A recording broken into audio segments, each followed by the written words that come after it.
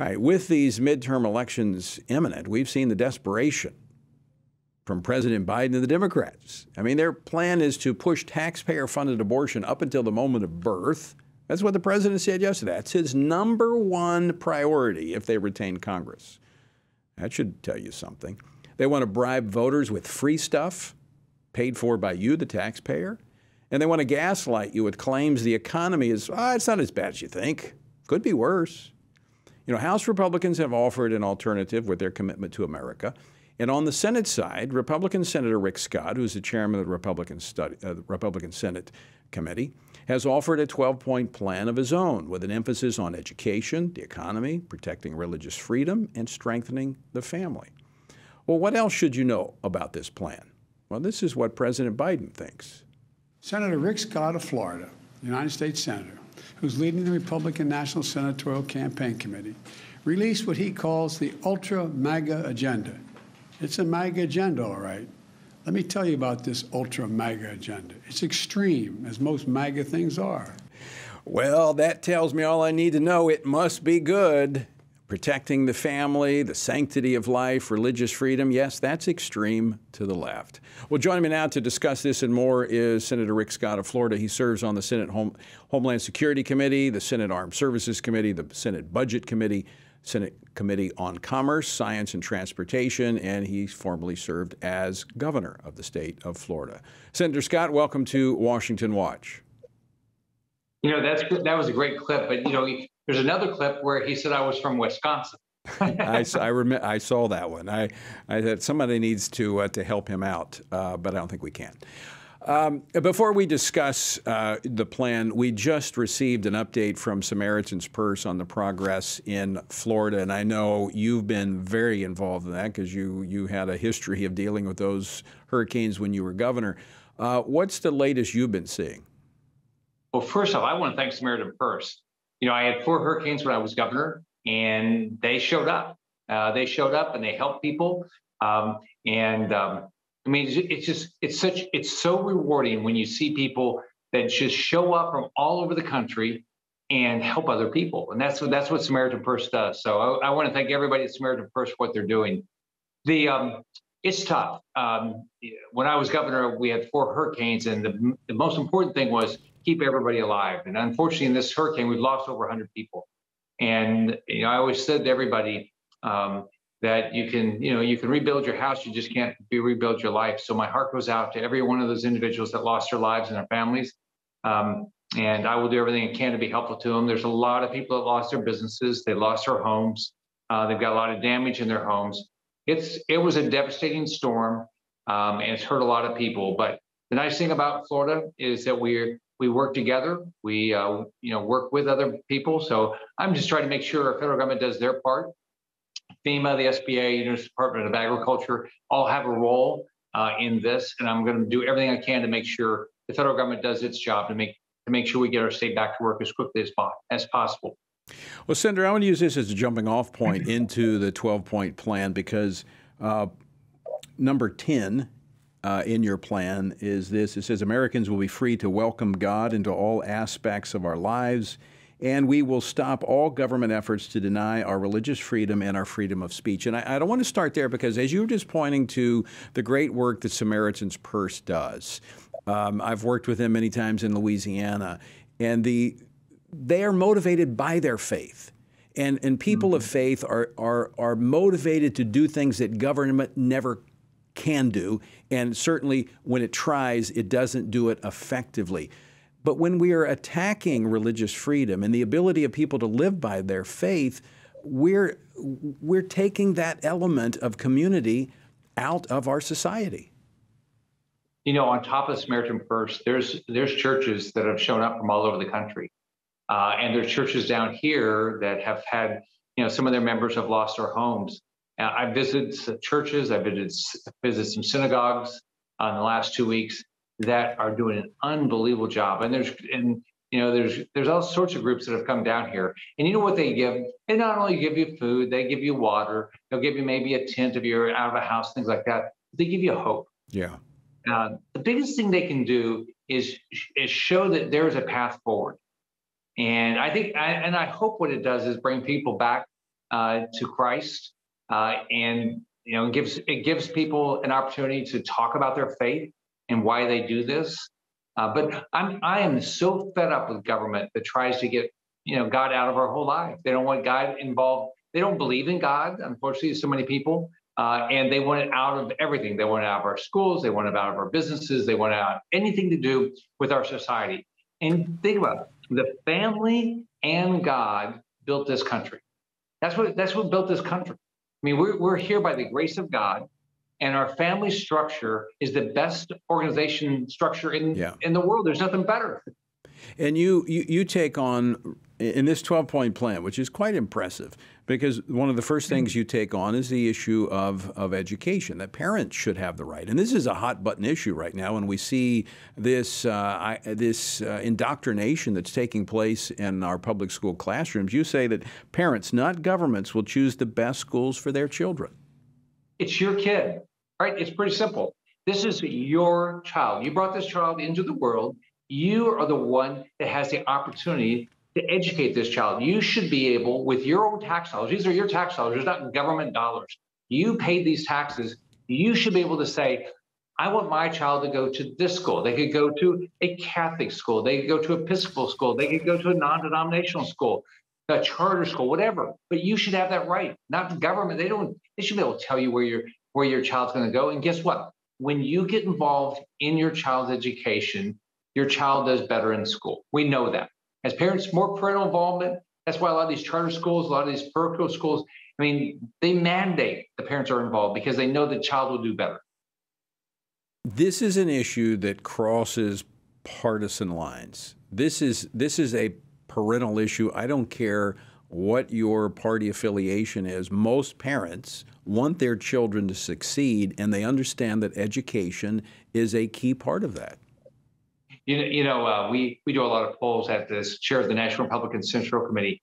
Here's what people are going to be shocked about. I've won the Hispanic vote in all my races as governor in the Senate. We're going to win Hispanic votes around the country. Hispanics are fed up. They're fed up with the public school system. They know that the public school system is failing their child. They came here to live the dream. They came here to live the dream of this country. They know that the dream of this country starts with a good education. So I think a lot of people are going to be shocked at how many Hispanics vote Republicans, because they know that the Republicans are going to make sure they get a better opportunity for their child's education. It's an unbelievable issue for parents. I don't want to get too far off of the 12-point plan, but when everyone was running saying the Republicans didn't have a chance to take back the Senate, you said, no, we're going to get at least 52 seats. Do you still see it that way? Oh, I think we're going to get 52 plus. You can see there's no energy for the Biden agenda. There's none. I mean, look at the early voting that's headed in our direction. So there's no energy for the Biden agenda. And these Democrats are trying to run as Republicans that have been in office and voted for all these horrible things, voted for abortion up until the moment of birth. I mean, who doesn't want children to be brought into this world? We all do. We love kids. I mean, so the Democrats have voted to bring abortion up until the moment of birth.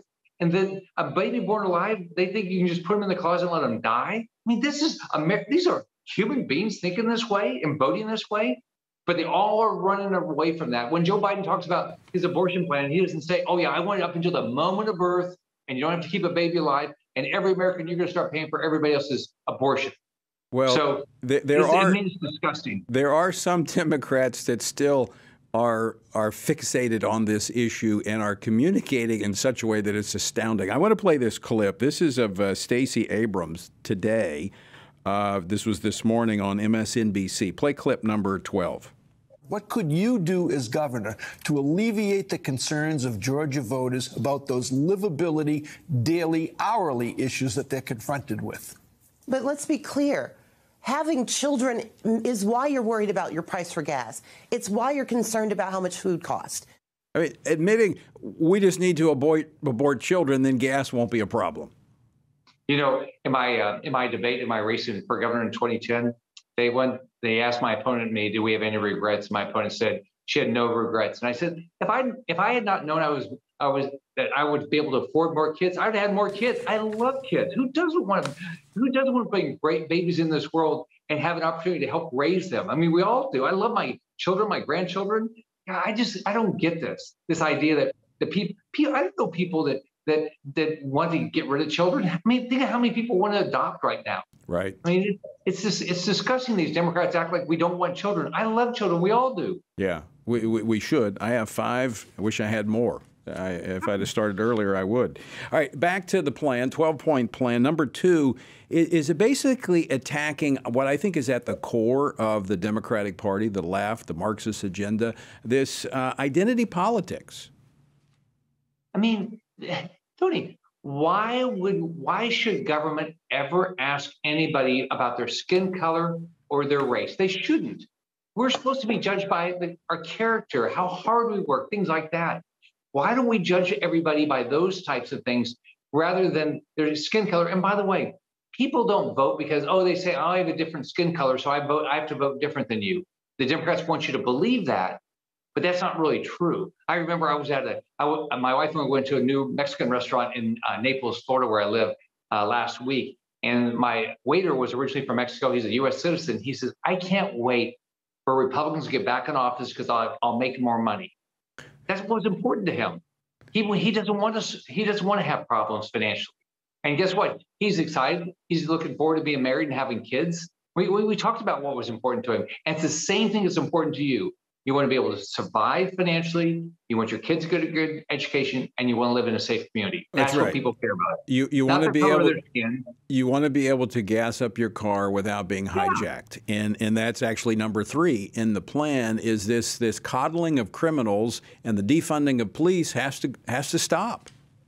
I mean, who doesn't want the police to show up if somebody's trying to harm them? I'm very appreciative of law enforcement.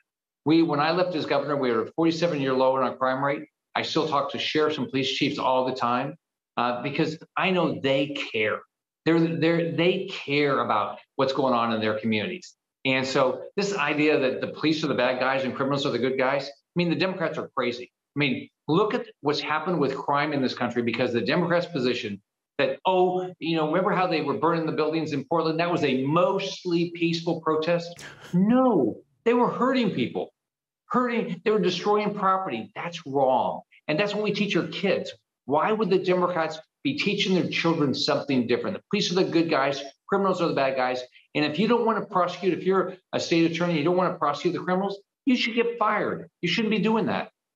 Well, and that's why I think the voters ought to be firing this administration because they are not.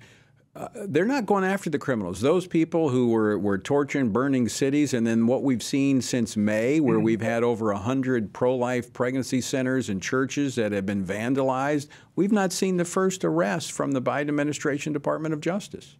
I don't get it. I mean, you don't raise your kids. I don't know people that raise their kids to say, you want to live in a bad neighborhood where there's a lot of crime. You don't build businesses there. You don't want to live there. I want to live in safe places. I want my grandkids to live in safe places. We all do. And so we need to respect our law enforcement. It's a tough job. They show up even when somebody's not nice to them.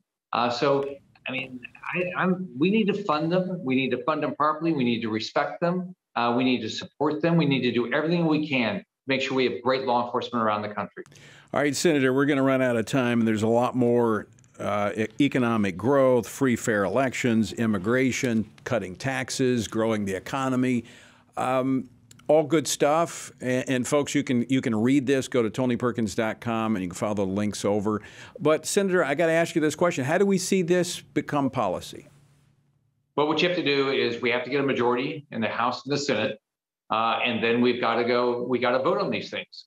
We've got to, what you have to do is you need to make sure you are calling your House member and your senator and say the parts of the plan, it doesn't bother me if somebody likes all of them, but the parts you like, you should say, I want that to become law. Are you going to do it? When they run for office, say, hey, are you going to do that? I want to know, I'm hiring you to represent me. And then once they tell you, once they get in, say, okay, what are you doing? Are you getting it done? Tony, here's the way I think about it. We should be electing people that we would hire. When you hire people, you say, what are you going to do? All right. And if you're not going to do it, you shouldn't be there. It's real simple. Well, Senator, we're out of time, but would love to continue the conversation. I think it's a great plan, and I'd like to talk more about how we make it reality, because I think it's exactly what America needs and what our folks want. So thanks for joining us. Thanks, Tony.